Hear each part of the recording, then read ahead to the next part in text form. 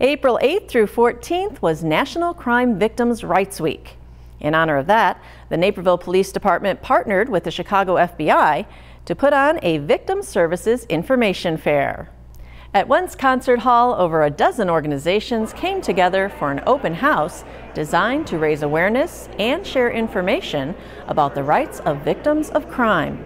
It's called a Victim Fair, and it's really a gathering of resources coming together and along with community members to share information for people that may need the resources. You'll definitely leave here with something. You'll pick up some information, something that's going to help out you or a family member or friend. I can promise you that. The event also featured presentations, including one by Chris Baker, founder of Inc. 180, an Oswego-based nonprofit that specializes in covering tattoos of former gang members and victims of human trafficking. There's a lot of things that go on in our community day to day that people don't know are happening, things like sex trafficking.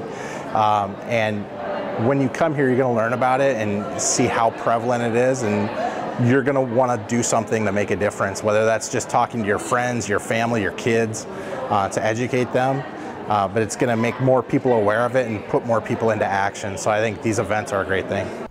The Victim Services Information Fair was also a part of this month's Safer Neighbor campaign, which focuses on domestic violence and dating violence awareness.